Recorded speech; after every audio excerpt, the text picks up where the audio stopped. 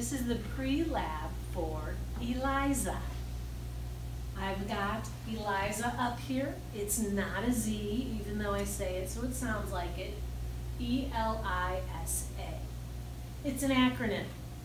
This is in the protocol you've already read, but I want to put it up here for extra clarity. Enzyme linked immunoabsorbent assay. That's where the letters come from. Translate that into something easier. This is an antibody-based test. Antibody-based tests are used a lot to test for different things. Are they used to test for infectious diseases? Absolutely. If you go to the doctor, they take a throat swab and do a rapid strep test. That is an antibody-based test. You buy a pregnancy test.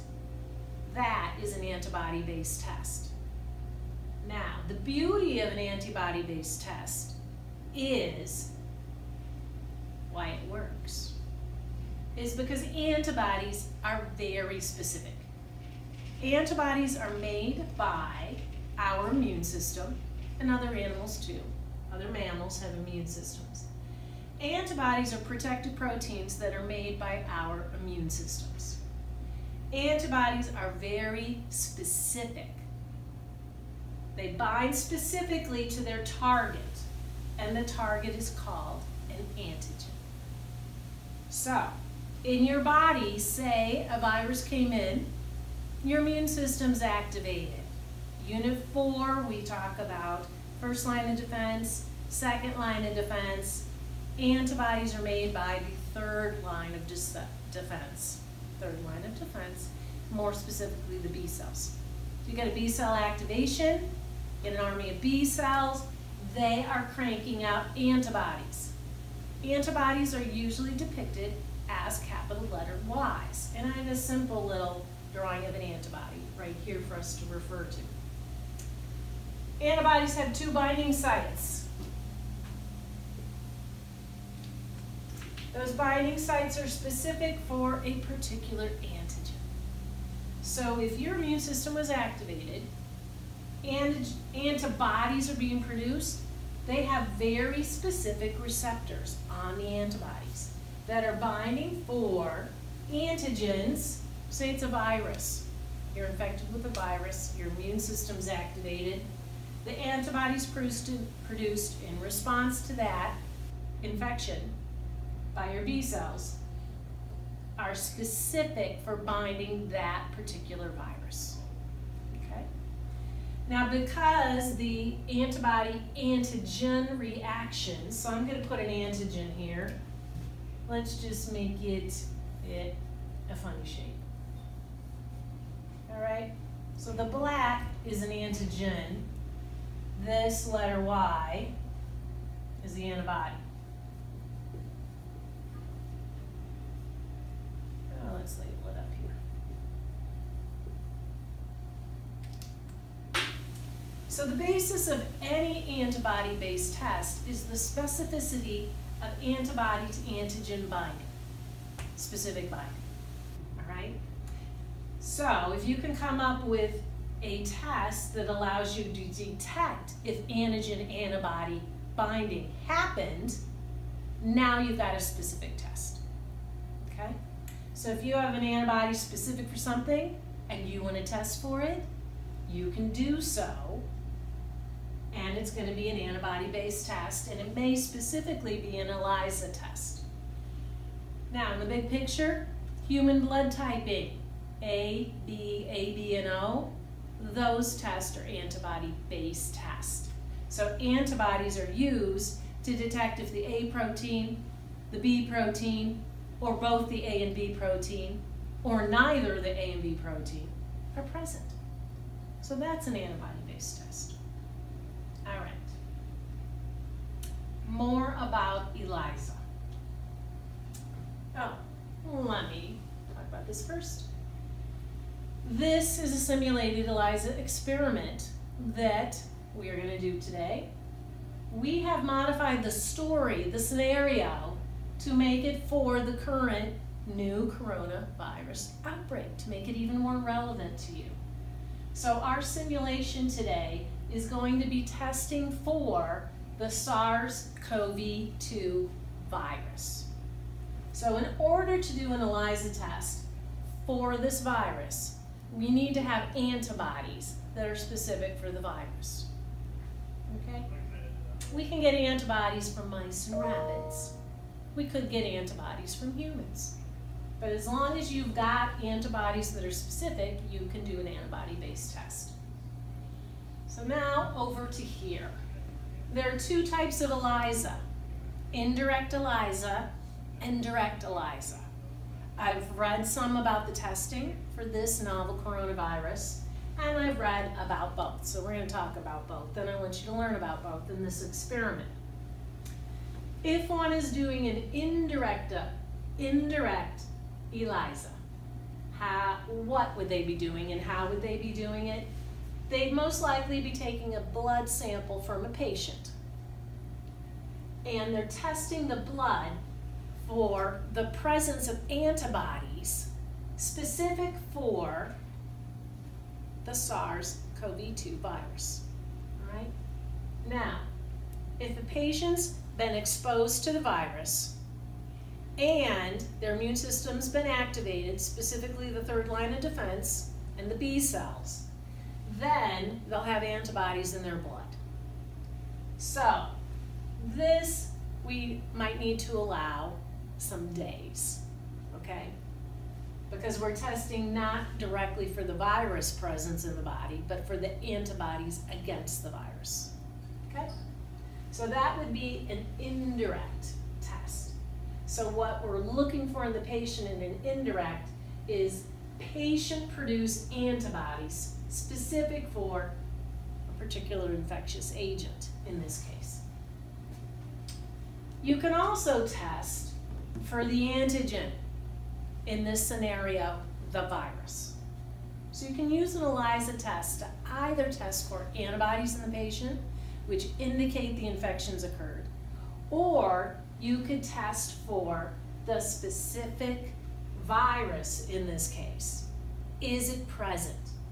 Now, you could do a blood sample, you could do a saliva sample. They're doing oral and nasal swabs. So that material can be used to do a direct ELISA. So in those cases, those swabs are used to do direct ELISA to see if the swabs contain the antigen. So you need to have the specific antibody. You need to have the specific stuff going anyway, but you've got to have the specific antibody, and you can test for, in a patient sample, the presence of the virus directly. Okay? All right. Dr. Cheney, anything else I might want to say? All right. So, in your student protocol, I think you're good. Student page 3 has a very nice picture, and the study guide does encourage you to be very familiar with this picture for the lab practical. So I am going to talk you through my version of the picture step by step. So tests like this are done in multi-well plates, which you've probably seen on the TV news, and you will see in the next segment where we do the ELISA, the simulated ELISA. This picture, I've got one giant well of a multi-well plate, okay? Now I'm going to put the stuff in here as we do it in the experiment. So in this case, we've got a multi-well plate. We've got multiple samples, and I'm just going to show you what's going on in one well. So the first step is to add antigen. I'm going to grab the directions. Imagine that. So step 1, we put, this is all simulated, antigen. All right. So if we're putting antigen in, the antigen is expected to stick to the plastic walls of these wells. So I'm drawing it as a semicircle. It sticks to the bottom as well as the sides. Okay. So in this case, what is the antigen? It's something from the virus itself. Okay. So that means we're testing for antibodies. So the type of ELISA that's actually being done in our simulation is indirect ELISA. So antigen, and we're going to label it so you can keep track. Antigen solution is put into the wells. This was real ELISA. There would be an incubation to give the antigen time to stick. Then the solution would be dumped out. Rinses would be done so that we're sure the only antigen remaining in the well is stuck to the well. Okay? Step 2. Oh, we've got positive control, negative control. We're not going to do this. We're going to pretend this is a sample. So now I'm going down to step 4. Step 4 is adding the patient sample. So when patient sample is put in here, could be blood or another body fluid that we'd expect to find antibodies in. What we're testing for is, are there any antibodies that will stick to the antigen? I'm going to draw these antibodies in green. They're letter Y's. You'll notice I flipped them upside down because the binding sites are on the tippy tops of the Y's. They can bind more than one thing because there's 2 binding sites. So they could be binding to one antigen molecule. They could be binding to more than one. All right? So at this step, the solution, which is the patient sample, is put in, incubated, gentle shaking, and if there's antibodies that will stick to the virus, they're going to stick. Then we wash out the solution, do some washes so that we are pretty darn sure that only the antibodies that are stuck to antigen are remaining in the well. Okay? So now I'm going to label the green. I'll put it upside down. That is our primary antigen in this experiment. Primary antibody. Sorry. Primary antibody. Thank you, Dr. G. So we've got antigen, primary antibody. Now, can we see what's going in the wells yet? Absolutely not. It looks like we're putting in clear fluids, washing out clear fluids. So we've got to have a trick so we can visualize if there really was antibody in the patient sample. So we're going to continue onward.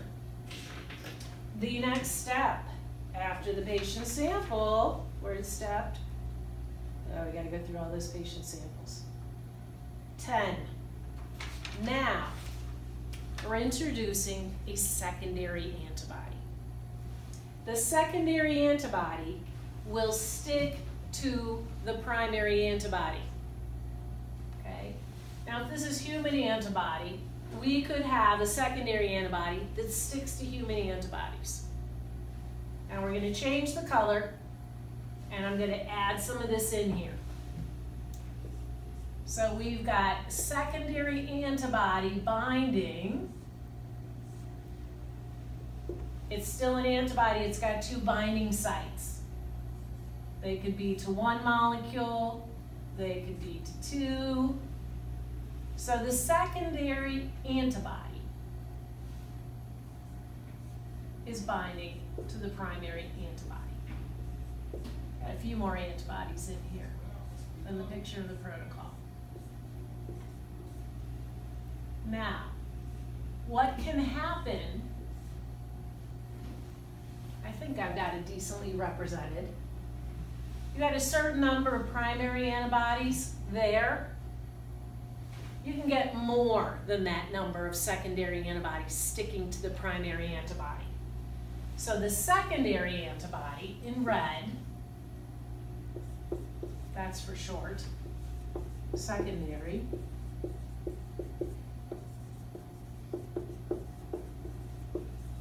can amplify the signal because we can have more of the secondary antibody molecules than we had of the primary. Now we still can't see anything in the tube. It still looks clear.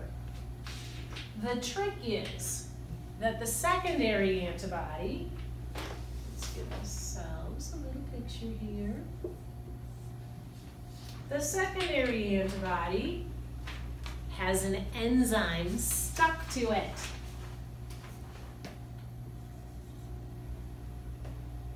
Rats. I don't want it to be blue yet. And change it back to black. So, we get an enzyme represented by the star that is stuck to the primary antibody. So there's an enzyme for every antibody molecule. I think I got them all. Gotta come back to the name. Enzyme linked. The secondary antibody is enzyme linked, okay?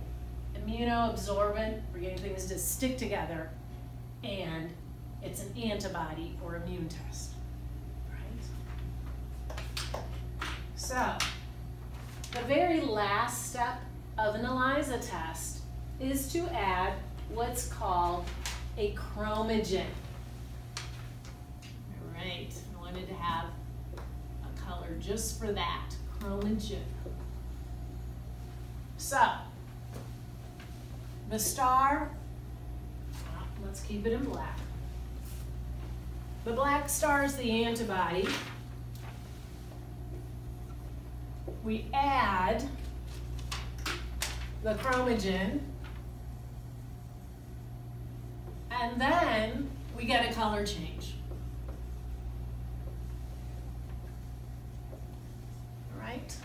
So the last step of an ELISA is to add the solution that has the chromogen.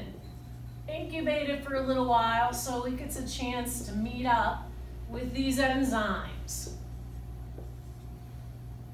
Now a chemical reaction occurs and we get a color change. We get rid of these loose ones.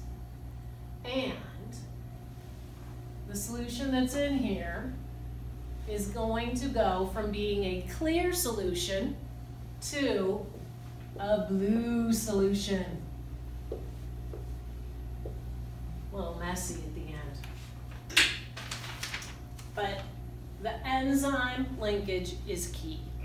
We have an enzyme, we can provide it a substrate, which is simply chemical, that it can change into a color chemical. So we have chromogen. Patient sample in this case did have the primary antibody. If primary antibody is in the patient sample, then the secondary antibody in red has something to stick to. Secondary antibody is linked to an enzyme, the black stars. Now we got to set up so we can get a change if there was primary antibody. You're only going to get secondary antibody stuck if there's primary antibody. Otherwise, when the solution's dumped out and rinsed, you don't have any of the red secondary antibody. Then when you add the chromogen, you don't get a color change. In this case, we added the chromogen, met up with the enzyme, we got the blue color change, which indicates a positive result for ELISA. And in this particular indirect ELISA simulation, this said that the patient had antibodies specific for the SARS-CoV-2, which means they've been exposed to the virus. And not just exposed, there's been enough of the virus in their system to activate their immune system. Okay? And that's the ELISA test. And we are now going to do the ELISA experiment. No blue gloves, we're not working with any cultures, and this is a simulated experiment, so no gloves are necessary. I'm going to be following the directions on the student protocol, which you have been asked to print, so you know what I'm looking at.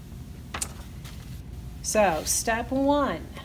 Using one of these plastic pipettes, I'm going to put 3 drops of antigen. So this is our simulated antigen. I don't know if we really need that. Simulated antigen, rows A and B, 3 drops each.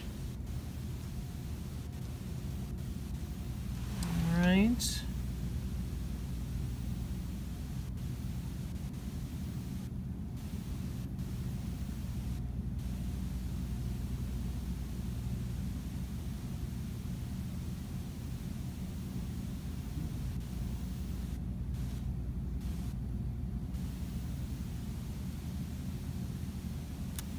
That's one row.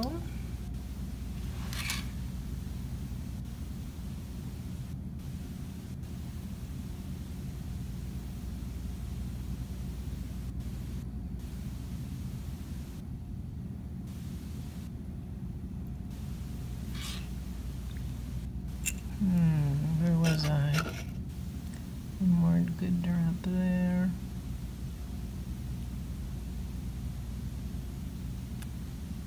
Now, as I mentioned in the pre-lab discussion, if we were doing this for real, this would go on a shaker table for some time.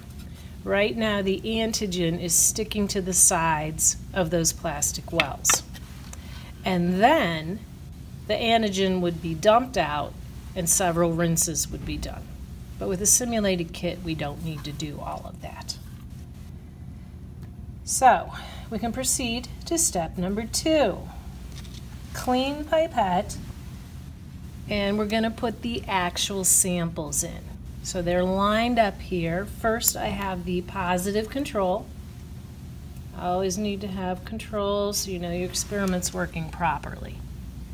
And I'm doing 3 drops. 1, 2, 3, 1, 2, 3, 1, 2, 3.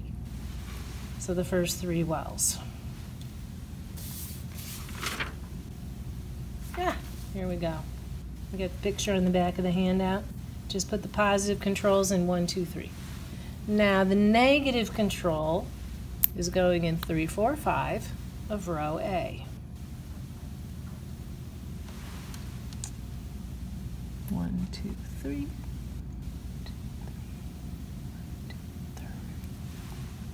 Negative controls in. Now, we're moving on to the patient samples, which are here. Same thing, we're doing 3 wells for each. That gives more credibility to our test. So we're doing this in triplicate. 3 wells for each. All right, so patient A is going in 7, 8, and 9.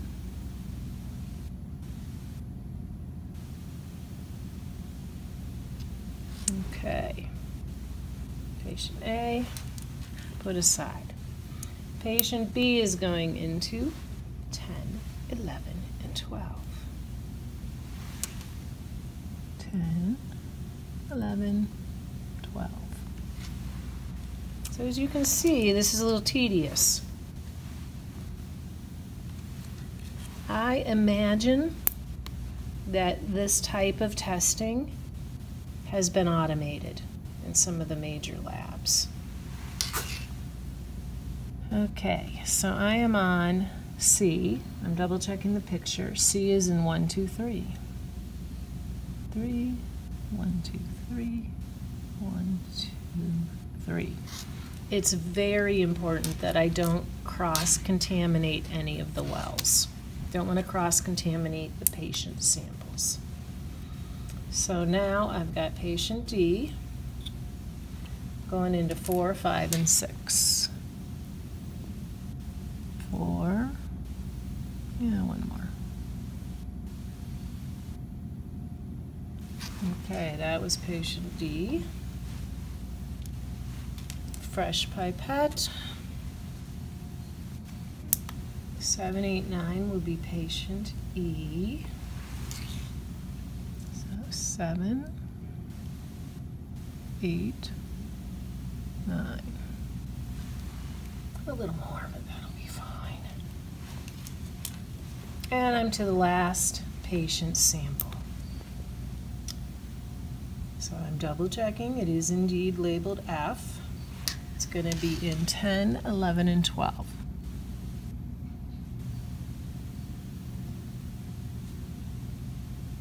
I gotta get some more. Oops, getting a little messy here. That should do it. So the key thing was no contamination. Now, all of these samples, this was a real ELISA test. There'd be an incubation with gentle shaking. Then the liquid would be dumped out and washes would be done, but we don't have to do that for this simulation. All right, we are now in the protocol to step 10. So, I'm getting the secondary antibody that we've talked about. So, ooh, yeah, let's back up a bit. So, all those samples that went in may or may not contain antibody for what we're testing for, the coronavirus. So the antibody that was in the patient samples, or maybe not in, that's the primary antibody. So that should be stuck to the antigen that's stuck to the wells. At this step, we're adding secondary antibody. Secondary antibody is going to stick to the primary, but there should only be primary in here, if this was a real ELISA, if it's stuck to the wells. 2, 3. 1, 2, 3. 1, 2, 3. 1, 2, 3. 1, 2, 3. 1, 2, 3. Let me get some more. A little tedious, getting a little blurry-eyed. Okay, so I think I got through 6. We'll start with 7.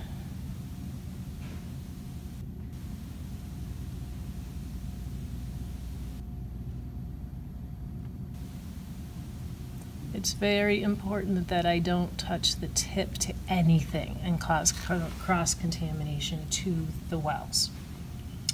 Oops, we're not done with that yet. We just did row A.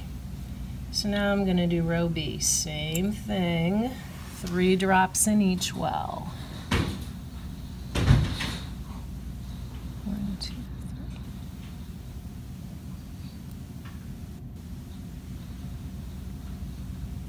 3. Okay, I'm going to pause in the middle. And it looks like I need some more. But never fear. I have an extra kit. So I've got some more secondary antibody to put into row B.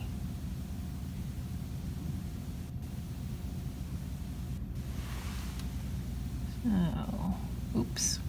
Did I pause after 6? Yes. Okay, so I'm at 7. Mm-hmm. 1, 2, 3. 1, 2, 3. 1, 2, 3. 1, 2, 3. 1, 2, 3. 1, 2, 3. All right, did I hit them all, Dr. Cheney? Mm-hmm.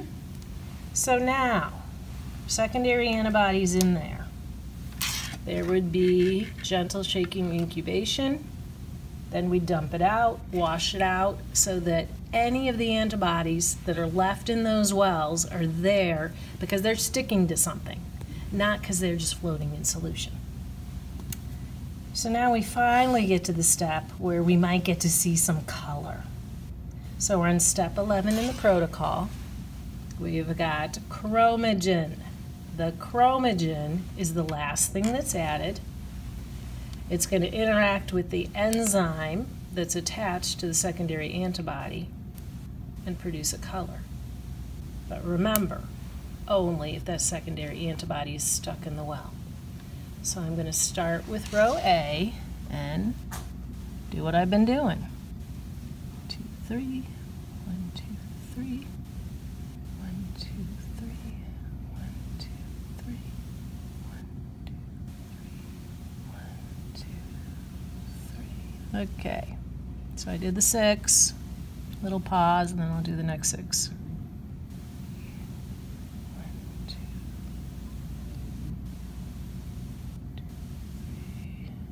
Oh, I need some more. So I'm on 10.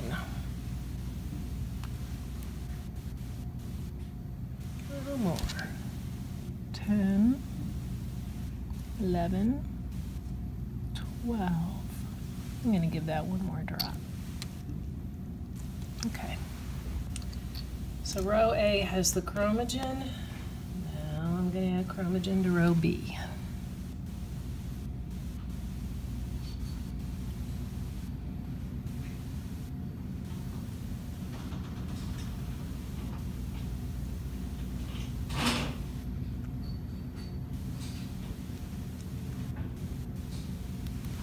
Two more.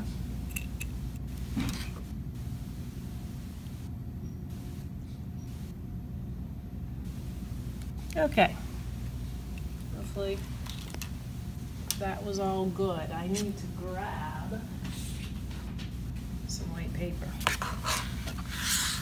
It's gonna take, ooh, look, it didn't take too long. Now, the protocol says that you'll see a pale green. I see some pale green in there. It's not always the easiest to see. Number 12 says all the reactions will turn light green when the chromogen is added.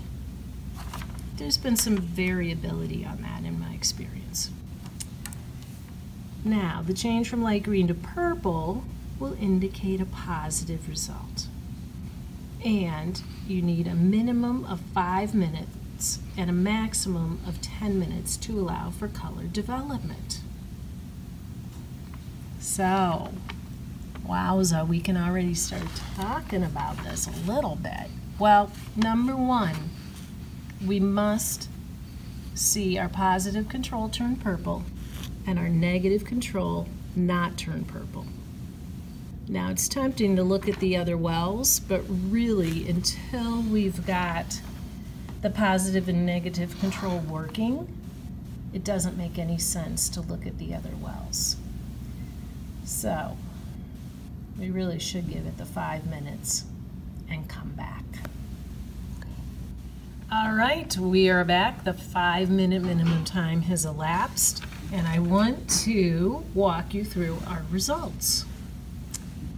Most importantly, the positive control has turned purple. The negative control has stayed clear, and all 3 rows, which is good. That's what we expect, unless, you know, I goofed up as I was doing the test. Now, I want to talk briefly about our simulated experiment. So we've got patient A, patient B, patient C, D, E, and F. And looking at this, patient A is positive, patient B is negative, patient C is negative, patient D is positive, but we're going to call that a weak positive, patient E is negative, patient F is positive. Now, I'm going to let that sit and remind you of what our patient samples were. So the sample in A, here I'll use my pen as a pointer. This was an individual who had traveled on a cruise out of the country. Oh, sorry. Here's patient A. Silly me. They traveled on a cruise out of the country and they had symptoms consistent with the coronavirus. And as we can see here, they are testing positive for this new coronavirus. Remember, this is just a simulation. Patient B is over here, these 3 wells. Patient B had taken a trip, airline travel out of the country, and is in self-quarantine. They do not have any symptoms, and they're coming up negative. Right, over to patient C. Patient C, a couple went on a cruise out of the country, came back. He had symptoms. They didn't get bad enough that he needed medical care. They were self-quarantining in their house, and he's recovered now. So they are very curious to know if he had coronavirus.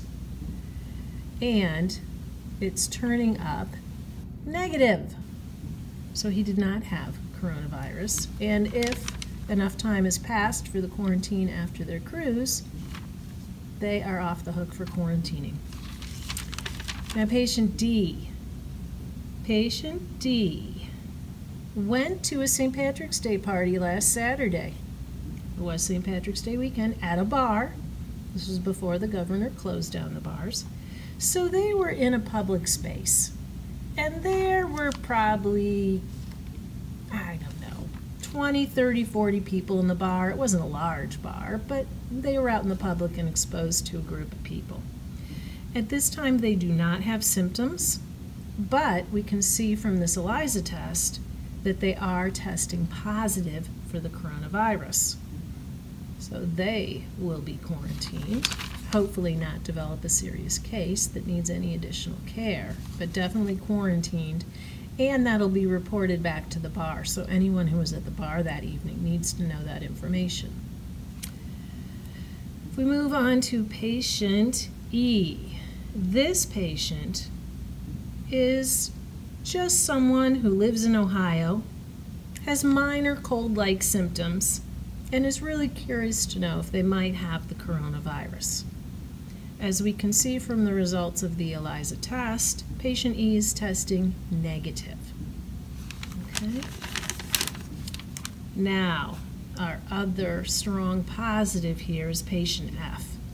Patient F is a healthcare worker that has been working with patients that have tested positive for this new coronavirus. They do have symptoms, and they were tested, of course, and they will be remaining in quarantine, and anyone the patient interacted with will be quarantined also. So our healthcare worker that has known exposure and some symptoms did test positive to the coronavirus. All right. That's the results of the ELISA test.